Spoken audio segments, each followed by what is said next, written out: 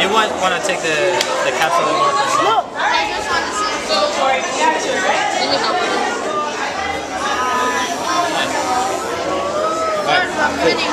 So now you want to tape. Like you see how he has a stick there? You want to do the same thing. This one or but you want, if you wanted to make it like spin like. What's your name? Denise. And what have you built? I built a robot that could do designs by writing. You put it down on the paper, on any paper, and it will move and make designs in circles, all kind of designs. I came up with a great idea.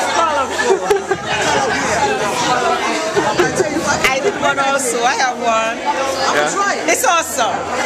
I'm gonna use that for my daughter so that she could see, so she might make this kind of project or upgrade it to something else. But it's good. Beautiful. I'm saving this so when my son has a science project in school, I'm gonna say, come on, I'm gonna take it apart. I'm gonna say, come on, let's put this together again. And he's gonna take it to school. Watch. Science project. But listen, it has so many kids in here, they might have the same idea. So what make you think your kid's gonna be number one? I'm gonna make it a fan. It's gonna be a fan. If you put wood on it and Agnew, and you put it like this, you got yourself a fan. Can you imagine? When you don't want to make content. And Miss Hunt, what would you call him after that? My robot fan.